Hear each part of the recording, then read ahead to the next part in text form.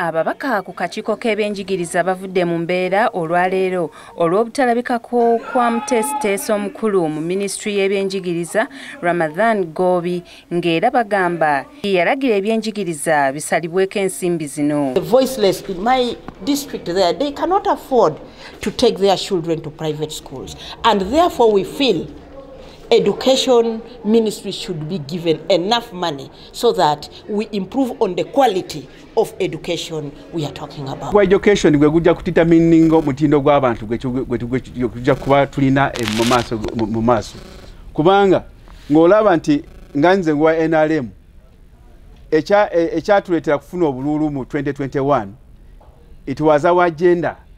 Ssentebe w'akakiiko kano John Ntamuhira awaliriza okuyimiriza akakiiko kano okumala eddakiika 15 nga bwe balinda Gobi. Mr. Chair, I want to suggest that without Mr. Gobi, we should not proceed. Because all of these people are bleeding inside. You cannot, if Oluvannyuma lw'akaseera okuggwako, Honorable Matia Kasaija ategeezezza ng'ono bw'abadde alina olukiiko mu State House lwagendamu wabula ng'abaweereza omumyuka we ekyongedde obuzibu. Back in the country, and he is in the office preparing to go to State House.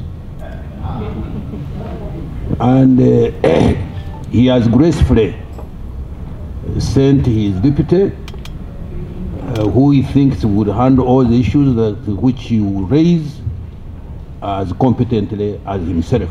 Ababaka kino bakirabye ng'ekikolwa eky'akamanyiiro n'okubanyoomoola era bayisizza ekibaluwa kibakuntumye ku mukulu ono okulabikako amangu. Under 214.4 to call the appearance of the DSST in the name of Ramadhan Gobi and the council of the committee is also directed to make sure that we do this within the provisions of the law.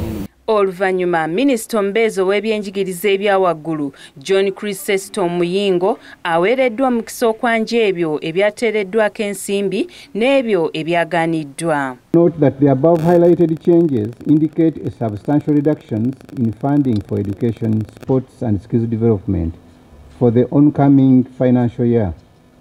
I would like to impress it upon members that these budgetary realities, or call them cuts, have implications on the extent to which my ministry can expand services in a meaningful manner.